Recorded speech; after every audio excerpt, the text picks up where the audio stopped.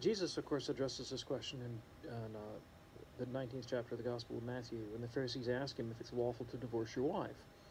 He says no, and they say, well, then why did Moses allow us to write a certificate of divorce? And he says, because of your hardness of heart, which is interesting, because that suggests that, it's one way of Jesus identifying the kind of built-in obsolescence of the Mosaic Law, that the Mosaic Law was not a perfect description of righteousness, but included concessions to human weakness. And you can kind of run away with that topic, and it's kind of interesting.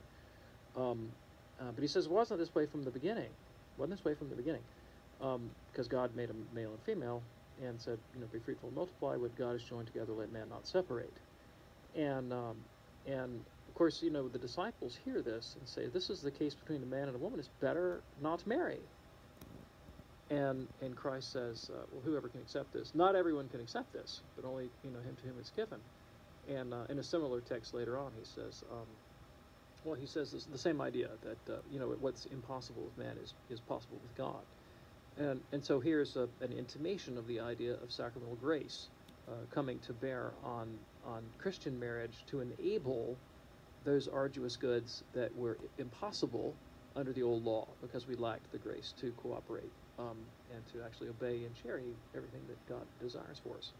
So this is not the only argument. This is kind of the beginning, the germ, the seed of what emerges into the fully orbed Catholic understanding that Christ elevated Christian marriage to the level of a sacrament, because there's a promise of divine assistance to accomplish what God really intended, something that was not possible under the Mosaic Law.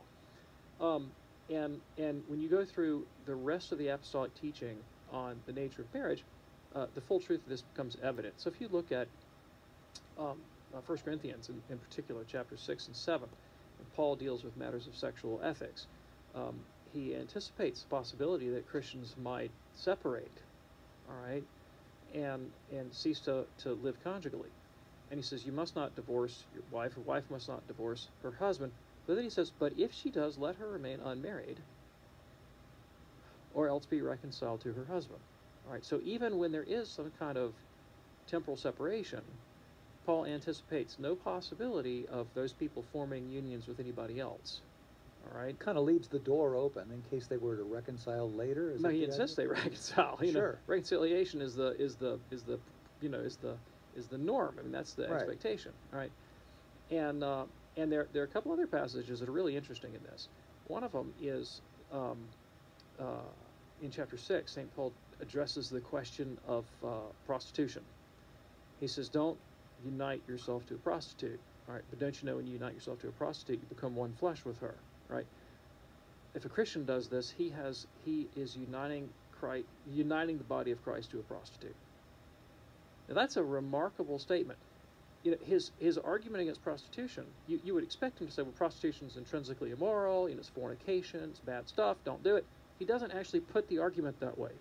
His whole argument is that it's a form of blasphemy if a Christian does it, because he's implicating Christ himself in the act of, well, as it were, right, in the act of prostitute. You're uniting the body of Christ to a prostitute. Don't you know you're one flesh with her, but your body belongs to Christ? All right?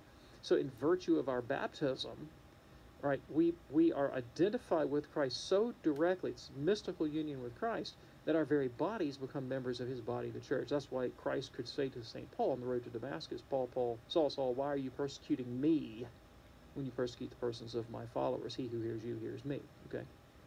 All right. And so you think about that. Well, if that's the case between a Christian and a prostitute, what happens if you have two Christians, both of whose bodies have been united to Christ in baptism? Well, then by definition, I mean, it's inescapable that their marital embrace implicates Christ in a very intimate way in the very act of sexual union within a Christian marriage.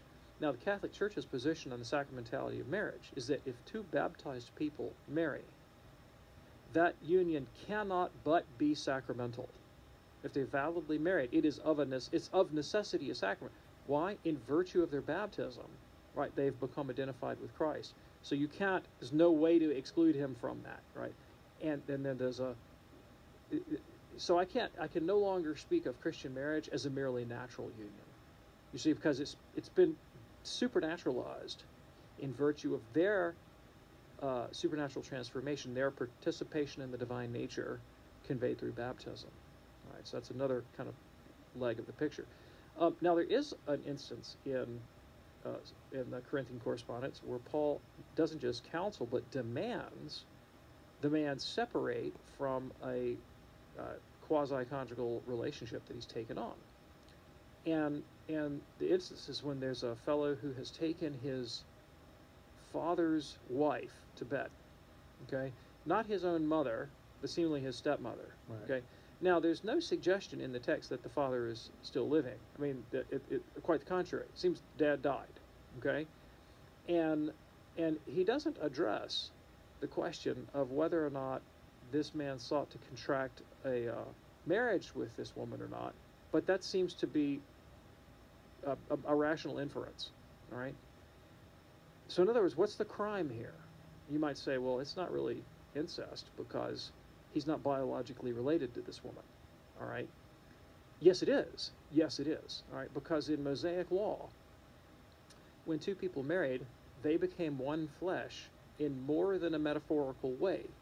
And from that moment on, like the bond of marriage marks those people out, and so bans on relationships within certain degrees of consanguinity, right, would, or in other words, incest regulation would come into play, all right?